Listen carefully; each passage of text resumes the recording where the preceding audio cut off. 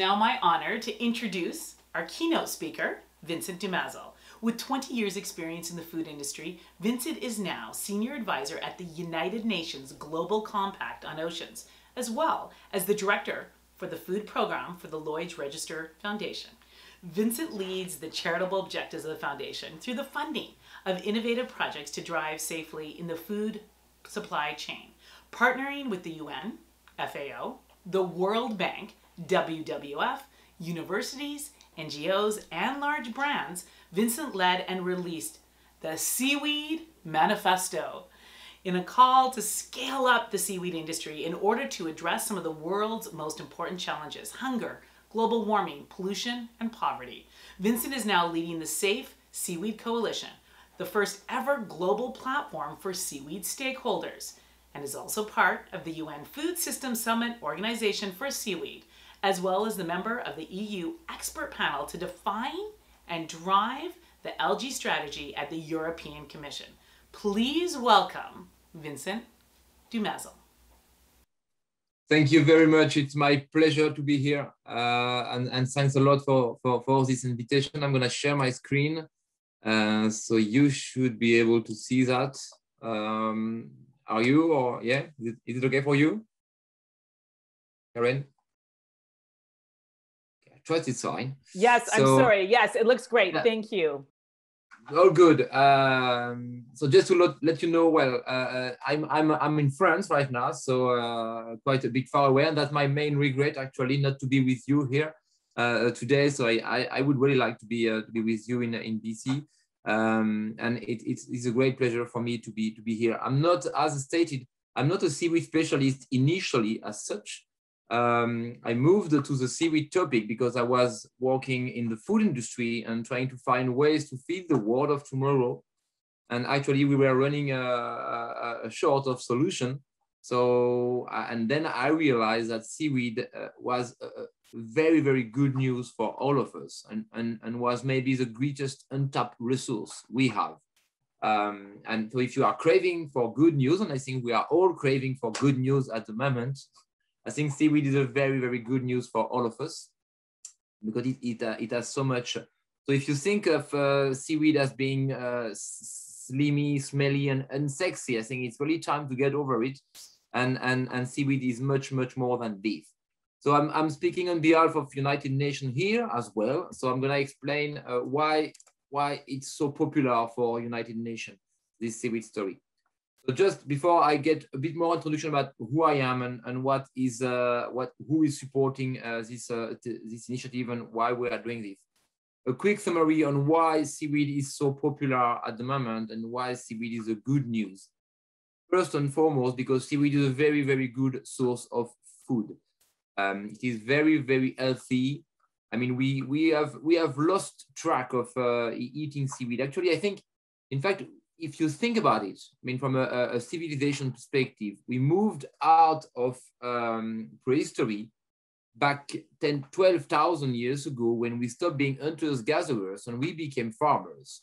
But we never really became farmers in the ocean. So we are still hunters-gatherers. We are fishing and collecting wild seaweed mostly. So we have still to get into the civilization of the ocean. So I think the idea is really to move to that civilization of the ocean and start to cultivate seaweed instead of collecting wild seaweed, which will put the resource at risk, because of course we are decreasing the remaining seaweed left wild. So I think that the first thing is really it's a huge source of sustainable food. Massive potential. There was a study saying that 2% of the ocean dedicated to seaweed production would be sufficient to feed 12 billion people, notably in protein. Seaweed is a nutritional bomb. It's full of protein. It's full of vitamin C, B12, polyunsaturated fatty acid, which are so critical to our health, and a lot of other good stuff that we cannot find anywhere else. In Japan, where they are very, very used to eat a lot of seaweed, they eat up to 10% of their meal as seaweed. But so we are still to understand that. We are still to understand what to do with this and how to do that and get used to eat seaweed. And I think that's a very, very core topic, because we've realized all around the world that you can develop the seaweed market only if it's based on food. It has a lot of other applications, as we will see here, but food is really the keystone for the seaweed industry. So that's very important. And if you think about it in terms of figures, the ocean covers 70% of our planet and only contribute to 3% of our food today. When you think that already 1 billion people almost are starving to death today in the world, that we have an additional 300,000 people to feed every day on the planet compared to the previous day, and that the impact on the environment of our purely land-based food systems is so massive in terms of greenhouse gas, in terms of soil depletion, in terms of water scarcity. We need to move to the ocean. We need to develop food from the ocean. And seaweed is not only, so you may say that you are not into eating seaweed, but seaweed is not only a source of direct food. As mentioned, it should be seen also as a source of indirect food. It is a sustainable livestock feed, very, very sustainable, with a lot of very positive side effects. One of them being that it will boost the immune system of the livestock or of the fishes, if you are into aquaculture. So you can cut the use of antibiotics and decrease antibiotics use, which is decreasing the risk of antibioresistance, which is a major risk for all of us. Another very positive side effect when used as a source of feed is that it will cut methane emission, as it was stated before. It can cut methane emission up to 99%. There's a small seaweed called Asparaglopsis, which is not growing much in Canada, unfortunately. But if you put just 2% of this small seaweed in the meal of your animal, then you can cut methane emission by 99%. And when you think that methane emission is 8% of our greenhouse gas globally, then you realize that it's a big contribution. It can be a biostimulant for plants, boosting the resistance and of the plant and making them grow much faster. It is a very good source of carbon sequestration. If you think about it, this big seaweed that you have, the giant kelp, the macrocystis, they can grow up to 30 centimeters a day. So if you think about planting a tree, a tree will grow of 30 centimeters a year for the first year, maybe. A seaweed can grow up to 30 centimeters a day. And this giant kelp, they can grow up to 60 meters high. So it's a massive source of carbon sequestration. And the good thing is that during their growth phase, 50% of the biomass of the seaweed, they are losing cells, just like we are losing skin cells all day long. They are losing some kind of skin cells as well, 50% of the total biomass, and it all goes into the ocean.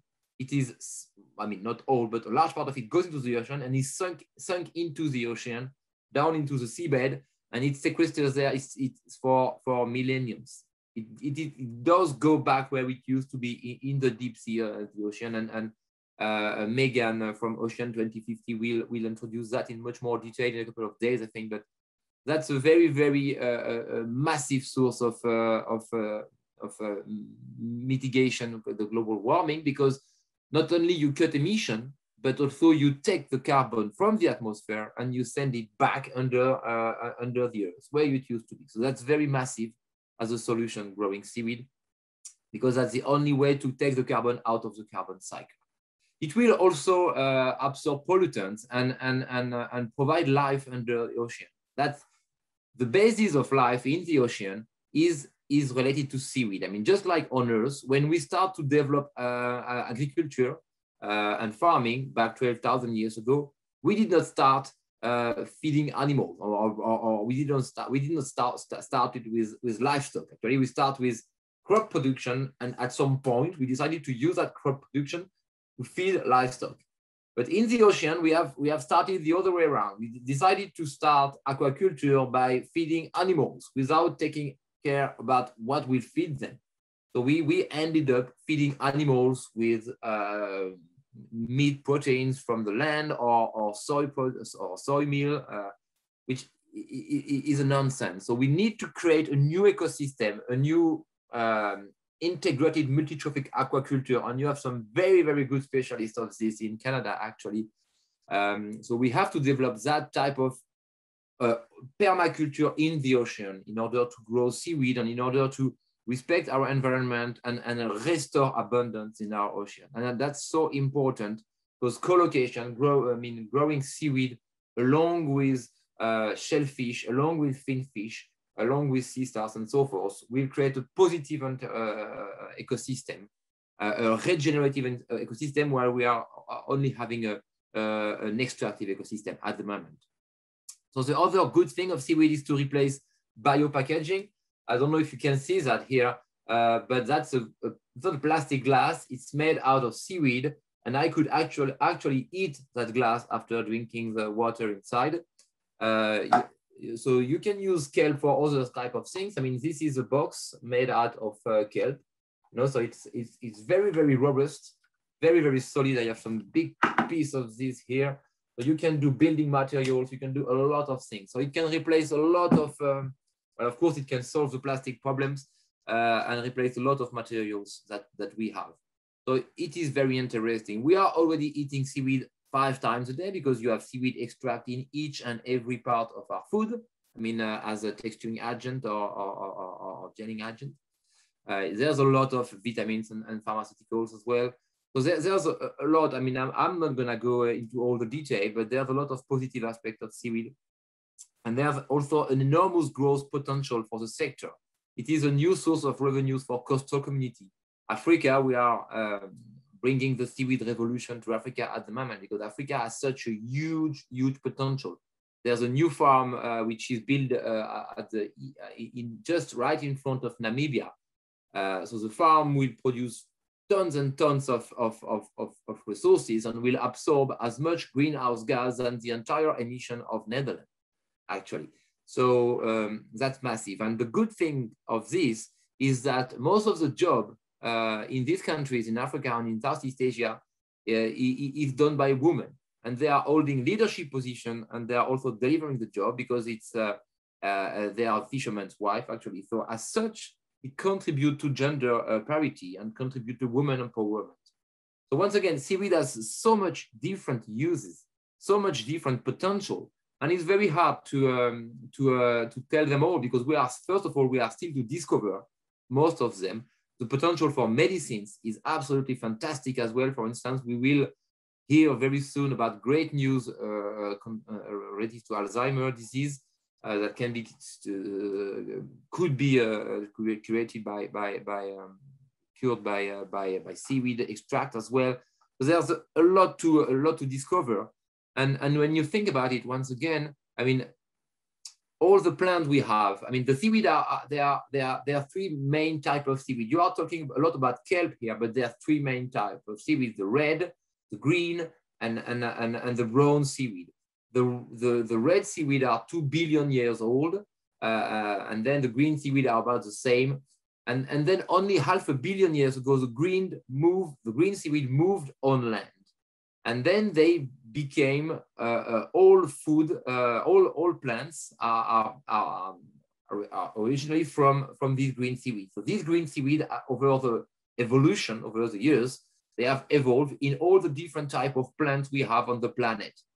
So all in all, just to summarize it, today, if you take a green seaweed, it is genetically much closer to an oak tree or to a strawberry than it is to a red seaweed.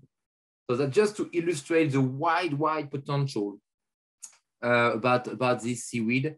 And once again, we don't know any of them. We are commercializing about 20 to 30 seaweeds at the moment out of 12,000. We are cultivating 7. So everything is to be understood and is still to be known about seaweed. We have an unlimited potential of innovation there, which is very, very good news. They're getting very quick because I think I'm a bit late. So what are we doing for that? So I'm just to remember you, UN Global Compact is the largest corporate sustainable initiative brought together by UN agencies. So I was sent by my company at the UN meeting last year in New York at the UN head office. It was a big meeting, and then I took the floor and I decided to voice that potential about seaweed, because I used to work with the likes of Nestle, Danone, and Cargill and Mars and Coca-Cola at CEO level, and none of them heard about seaweed and their fantastic potential. So I decided to voice that at the UN, and then it went quite viral. And people came to me and said, well, we need to do something. And UNGC was the first one. And they told me, we want you to work for us because we think seaweed as a momentum right now, which is why I'm now part of UN Global Compact. So we are really trying to address the SDGs. And it's the largest corporate sustainability initiative, once again, with UN Global Compact, with the Lloyd Register Foundation, which is my other business, and with a lot of other stakeholders. We have launched the Seaweed Manifesto. Which is because we think that we need to tell the story right, and it needs to be a science-based story, because I mean, everything I told you about seaweed, we need to make sure it is science-based evidence to demonstrate that. So this manifesto that you have here, which is Seaweed Revolution, a manifesto for a sustainable future, which was released last June and presented at the UN General Assembly last September. I mean, we have developed it with Chinese and Japanese university, because they are the ones who know the best about seaweed, most about seaweed. We have developed this with the Food and Agriculture Organization, the FAO, of course, the Nature Conservancy, the World Resource Institute, WWF, Cargill, Ocean 2050, and so much more. And in this manifesto, we decided to tell the story about seaweed. What is the potential? What are the barriers? And what are the call to action in order to really overcome that barriers, and what should we do for that?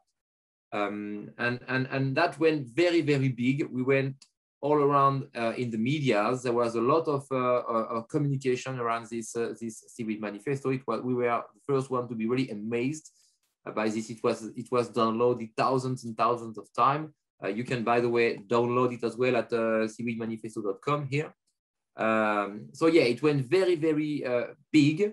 And we decided with the foundation to address some of the challenge of this manifesto. If you look at the main conclusion of this manifesto, the main barriers is that seaweed is totally immature and fragmented outside of Asia. It's an immature market. We are still in the Stone Age. And we are all working in isolation, meaning that you are funding in Canada things that are quite similar to what we are funding in Europe and what is funded by the US as well. So let's try to collaborate, let's try to work together. And if you are a small seaweed entrepreneur, I mean, you may have a hard time to get the information and to get places where to get the information, because there's no global organization for seaweed. There's no global platform that is existing. There's a lack of global standards as well, meaning that a big problem we have, I'm not sure about Canada, but I think it is the same. We have in US and in Europe is for instance, a very low tolerance for iodine residues in the seaweed, which prevent a lot of producers to put their seaweed on the market. So we do have a very low level of tolerance in the regulation in US and Europe. When you look at the regulation in Japan and in Korea and in China, the tolerance to iodine is 100 times higher than it is in our countries. Why is this? Ignorance is the best answer, I think. We still need to rationalize and streamline the regulation and the standards for seaweed. We need to have global standards. And that's a big problem, because it does prevent a lot of seaweed product to get into the market. And the same will apply for heavy metals and so forth. Because we also have very scattered data. There's this very limited or inexistent collaboration will lead to a very scattered level of data. There's also a very limited environmental requirements, which is a big problem, because seaweed is mostly in people's minds is related to invasive species, is related to a very big concern like the sargassum tide we have in Caribbeans, like some other tide we have all around the world. People are very scared, and it's new. So people are scared about what is new. So there's a very low level of social acceptance. So the social licensing is very low, and the permitting from the national authority is very complex as well. Actually, seaweed may well be one of the most sustainable business in the world, but I think it will get easier. It is already easier to get a permitting to pump oil in the ocean than to cultivate seaweed at the moment, which is a big deal. And this is also mostly due to the lack of standards and requirements in terms of environmental regulation. There's a technology gap. It's very labor intensive at the moment. It's very, very labor intensive, even in Japan or China. We don't know where is the market. Problem of special planning, slow licenses processes, we named it, and the need for a dietary shift. We all need to become seaweed ambassadors and to change our diet and move to seaweed or seaweed-based product or seaweed-fed product if we want the world to change. Based on this, we decided to act with the foundation, with the UN Global Compact on 5 points: global collaboration, harmonized standards, environmental safety, scientific research, and coordinated investment. And to do that, the first thing was to launch a global platform, a global place to bring together these people. Because if we can save the world with seaweed, we can enable the seaweed revolution only if we get together. So we launched in partnership with the Financial Times last week, the Safe Seaweed Coalition, which is fully funded. It's a £5 million funding from Lloyd Register Foundation to support the creation of a coalition that will work initially on 3 different topics: consumer safety, environmental safety, occupational safety, define standards and global consistency for these 3 different topics.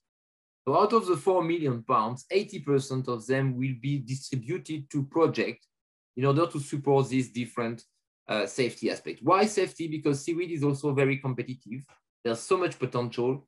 People are quite reluctant to collaborate. And the best way to convince people is only to talk about safety.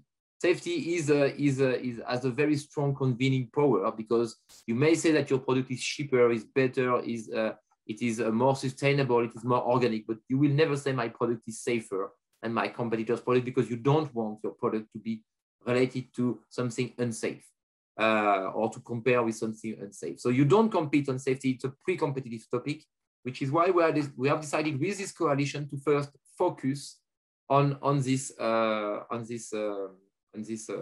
safety topic. In order to drive this coalition, we have defined a global governance, which is illustrated here. So you see that we have people from all over the world. The Cape Breton University in Canada is representing proudly Canada. We have people from Asia, from South America, from Australia. We have mostly, I would say, large organizations. So we have FAO as part of the steering committee, Australia Steering Association, Korean Nori Association, Sea Grant in the US, Nestle, Rican Food, Sintef in Norway, WWF, and so forth. So we have a very, very wide governance group of people who is very active. The European Commission as well is part of us. So it is a global coalition, and really want to be we would really like to welcome as much seaweed stakeholders as we could. We need members.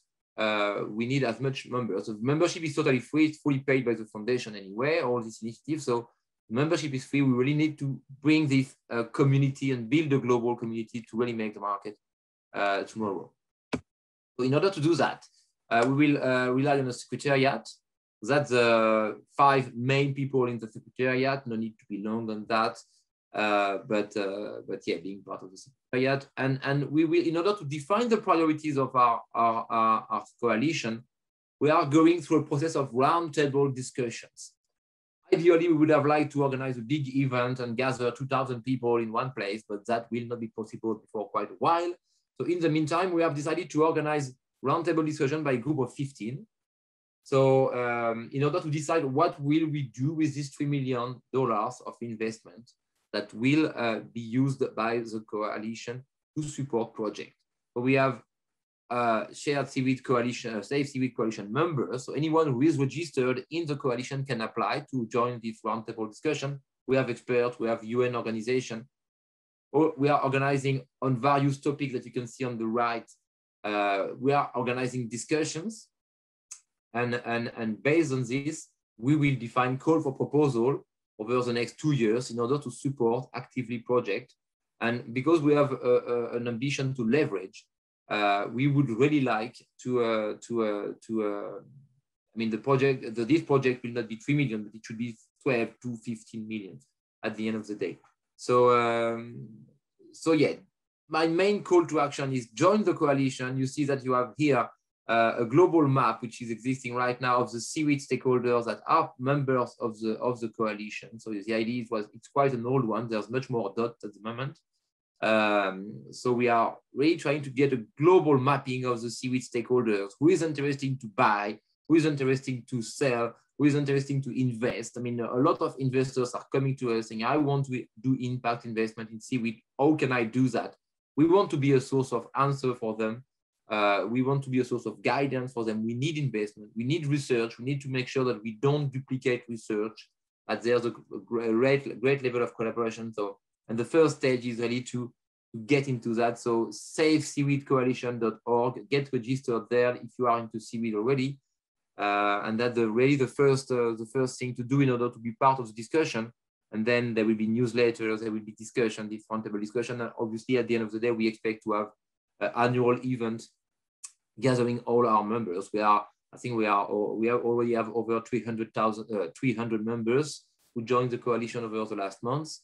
And there's new members all the time, because once again, it can only be all together if we want to make a difference. Seaweed has clearly an untapped potential, and we need to get together. There's no other way. The last slide that I would like to show is a bit different, to not focusing specifically on seaweed, but just to say that it has been a very tough time for everyone these last 12 months, but I think the world is full of solutions.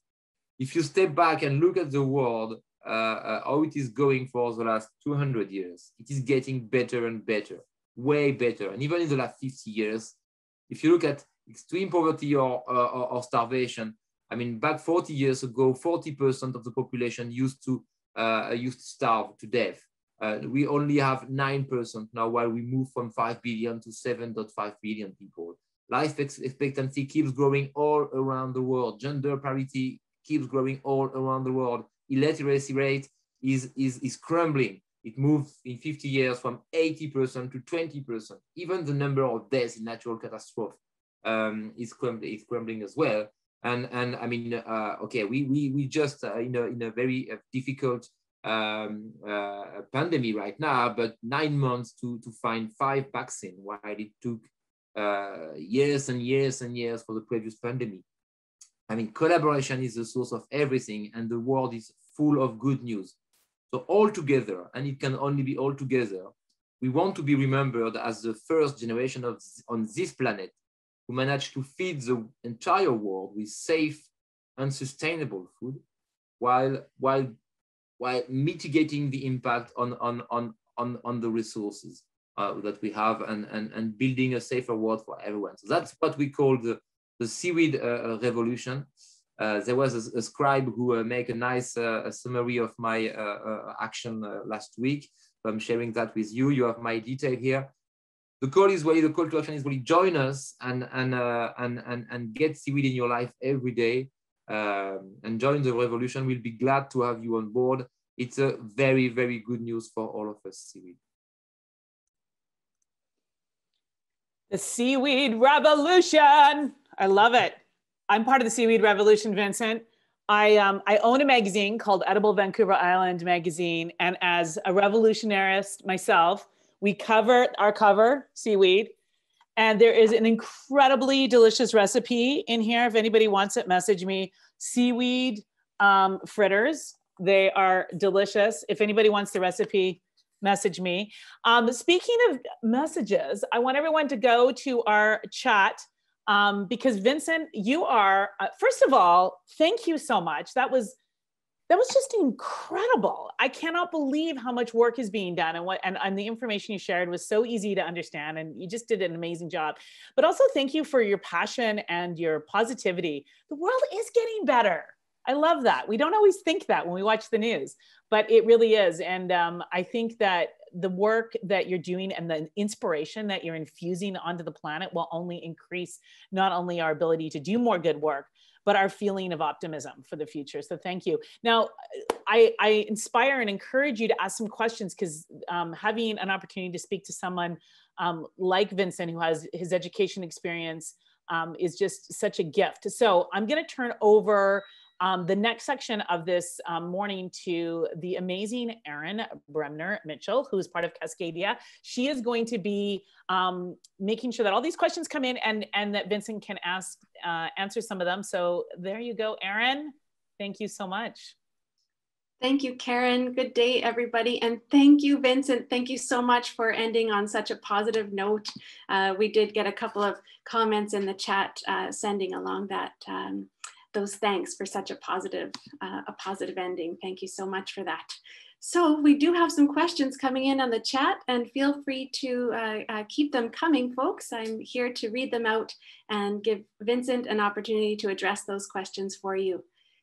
And Vincent, I'm hungry now. You started off talking about food, and now I'm hungry.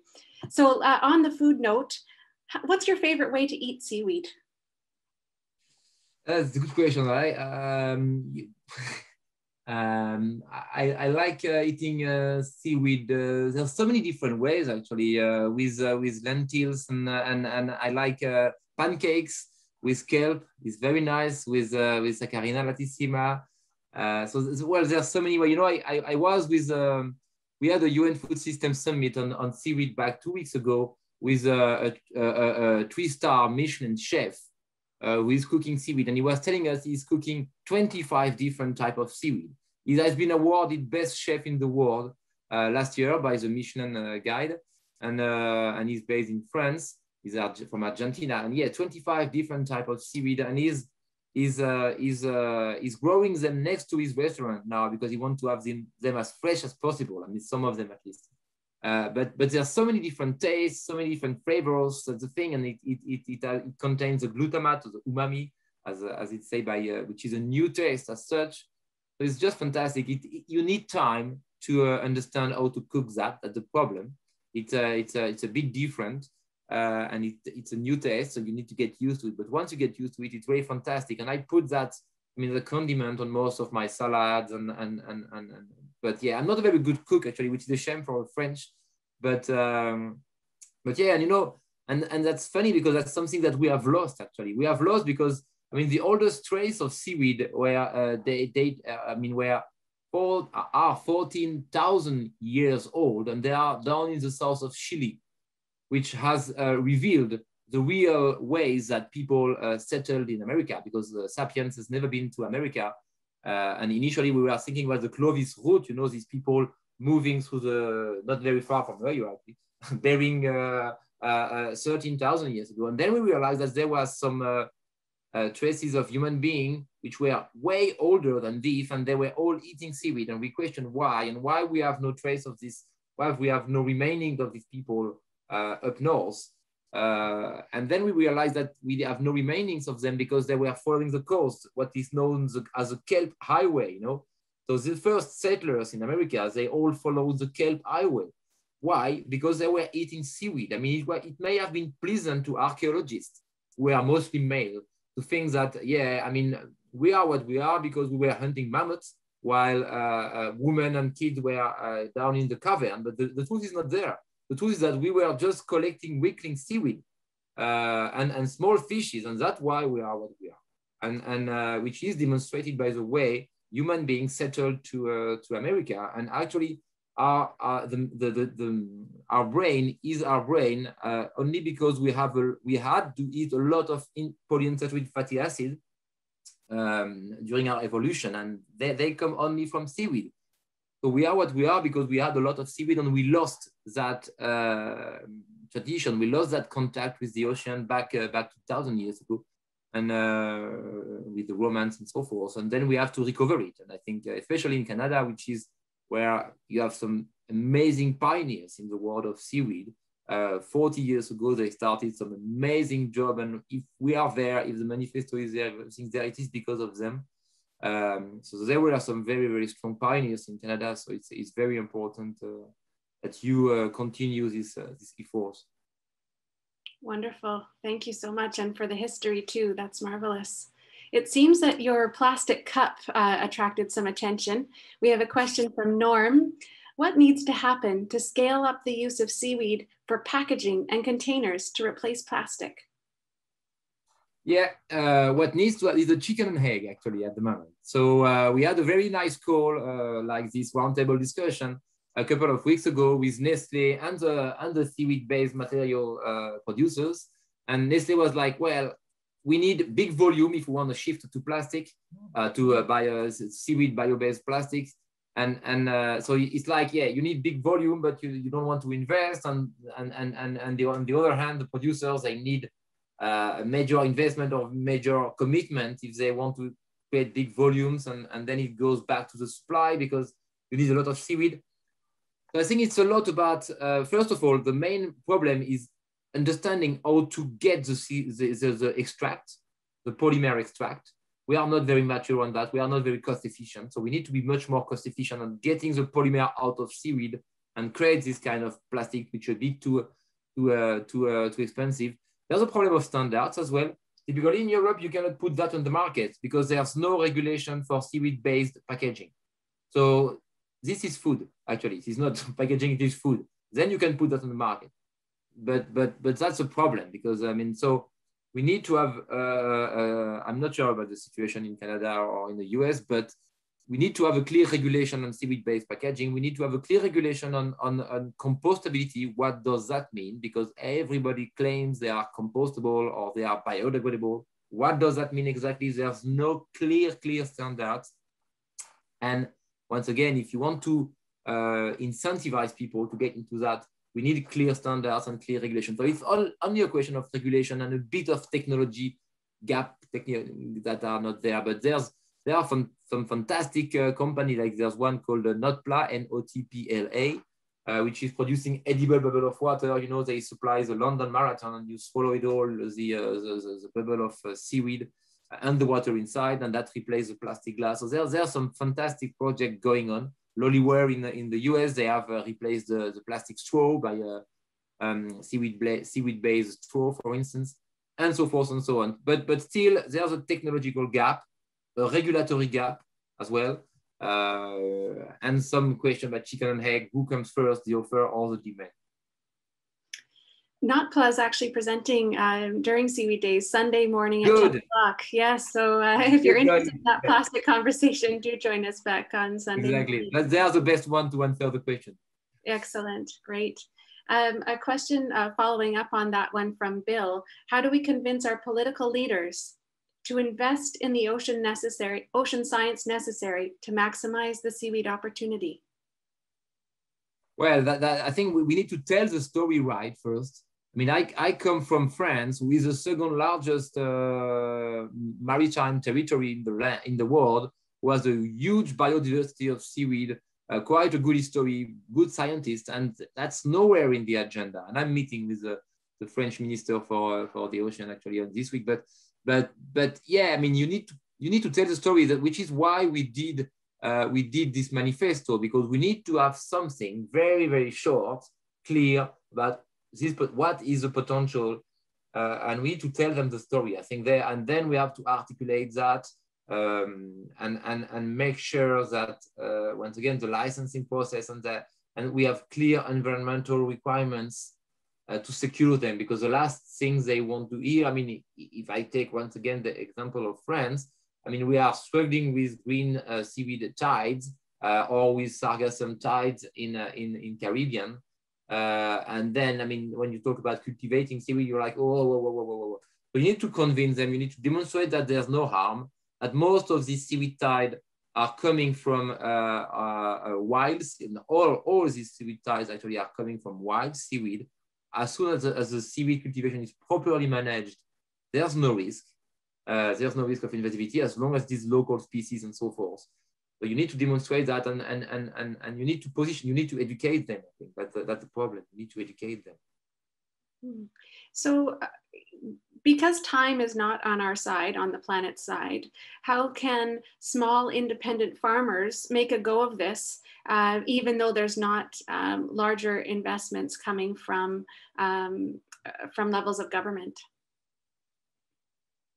Well, that's very difficult for small farmers, and that's also why we have created this coalition, so that small farmers can convert, can go quickly, can get access to the information. Because, I mean, seaweed cultivation is not, it's not an easy task. I mean, you need to understand, you need to get the seeding, you need to get the ropes and how to do it and so forth. So we need to support that. But the good thing is that in terms of capex, it's very, very low. And that's why it's so important for Africa, because I mean, in Africa, you don't, especially because in Africa, you don't need the drying device. You don't need anything to dry the seaweed. I mean, you can just leave them on the beach and they will dry. And once they are dried, you can keep them for months almost. So that's fine. I mean, they will not get, I mean, they will still stay very good. And the good thing, by the way, on seaweed that I have not mentioned is that they keep all their natural properties, even when dried, which is a bit strange for us because we think like the fresher it is, the better it is. But no, for seaweed, it's not. I mean, dry them. Seaweed are so resistant because they can grow in the ice, they can grow in the sun, they can resist to very salty atmosphere. They are very resistant. Their structure is very resistant. So you can dry them. They will keep all their nutriments, all their properties. They will be just as good. In Japan, you will never find any fresh seaweed. That doesn't make sense for it. It's a difficulty. So anyway, it's a very interesting source for small-scale producers.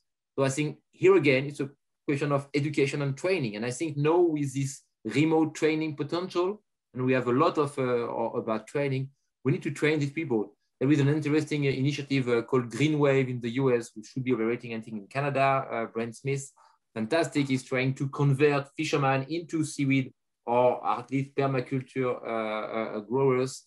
And that's the type of things that we need to do. I mean, train them, develop skills, build capacities. This is an interesting topic. Somebody's asking, Linda's asking, what strategies can we use to keep the seaweed industry positive? And I think you're answering these questions as we go here. It's about telling the story and talking about the benefits. And I think there's something to do for all of us as well. I mean, we need to support that industry as well in our daily life.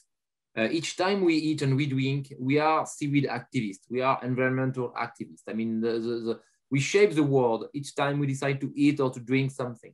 I mean, these food brands, regulate, I mean, especially the food brands, they are listening to us. And 4 times a day, you really shape the world you want. So I think the first thing is let's try it. Let's build the market. Because once again, if we don't have a food market, it will be very, very complicated to build a resilient and sustainable seaweed industry if we don't have a food market at the center of this one. So I think that's our key message and our take-home message to I mean, make our choice, make our daily choice, and try to use seaweed. You can find it in many stores now, so quite easy. I think that's a really great way to wrap it up. Vincent, we're close on time, but there are so many questions coming in. I'm going to save this chat and I will probably send you a long email with all of these questions, and hopefully we can get these answered and posted up on some of our social media platforms or even the Seaweed Days website. So that's fine. I'm just sharing the Safe Seaweed Coalition, because that's what is, if you have still questions, that's the best way to address them is to drop them not drop us a note. So that's it. So do not hesitate to get there. Amazing, Vincent. I'm so inspired. I'm ready to go run or do an electric bike or something like that, because I'm just so motivated by your speak. Thank you so much for being with us today. Thank you. Go for the seaweed revolution all together. That's right. Over to you very much. And thanks a lot to Cascadia Seaweed and to everyone for this great event. Thank you. Thank you, Aaron and Vincent. That's all the time we have for questions, but we really want to encourage you to continue to send the questions in, and we will get back to you. There's lots going on throughout the week. If you want more information on Seaweed Festival, go to our website and get all the goodies. I want to also thank Vincent for coming to us from the UK. I think it's around 6:20 there right now. Is that right? 6:15 in the evening. So thank you so much. It was a very thought-provoking and inspiring opening keynote, Vincent. You're welcome. I'm in France. It's 7:30 here. So it's 7:30. How was today? Was it a good day for us?